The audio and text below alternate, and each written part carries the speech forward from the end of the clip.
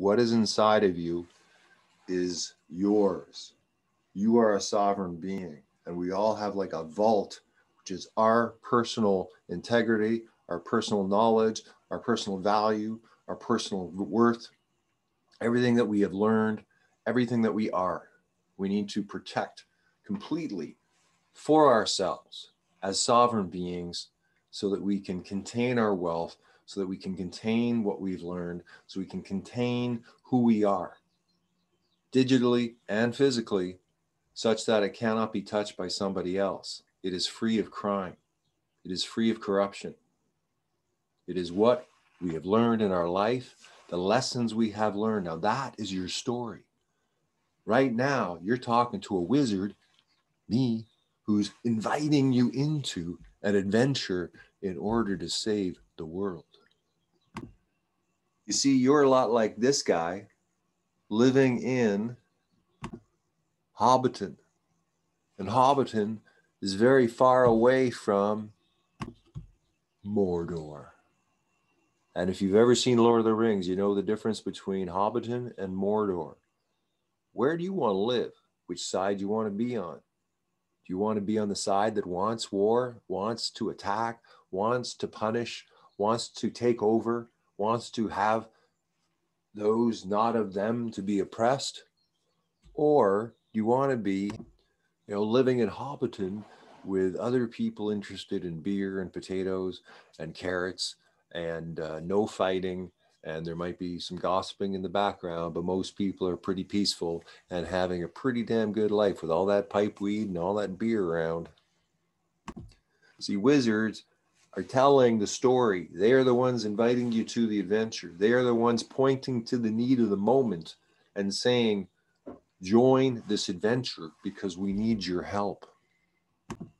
So in the very secret plan, you form a team of 4 planetary guardians. This becomes your key media team, and this becomes the way that you make your mark in the world. You can combine teams to create a 2-team or a 9-team or an 8-team, depending upon how you structure it. But it's up to you how you grow and how you form your larger team, the network. Right now, here on Earth, we have a ring problem. We have something that is looking to destroy and take over our entire world in a way that leaves the individual feeling helpless and hopeless. And so right now, we need to understand how to come together on teams and to bring out our superhero powers. Love is a pretty good concept. I think if most people are feeling loved and loving other people a lot in their lives, you're going to have a pretty good life. And so that's one of the main barometers in, let's say, the new paradigm is how loved do you feel and how much love are you giving out to others? And so that's something which every human being can do all the time and check themselves and realize if that's your highest value, if that's something you believe in the most, if that's something which you go, this is going to give me a good life, then be it, do it, feel it, see it in all forms. Put your attention upon love. Put your attention upon whatever love means to you.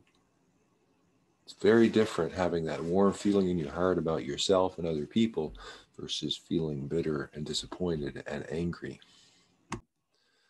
To get there, most of us have healing to do.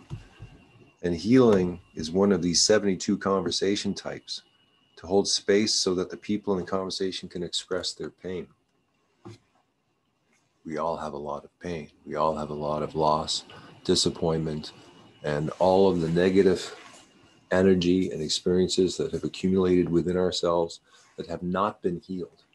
This we call collectively the shadow. And our species has a shadow, and our larger collectives have shadows.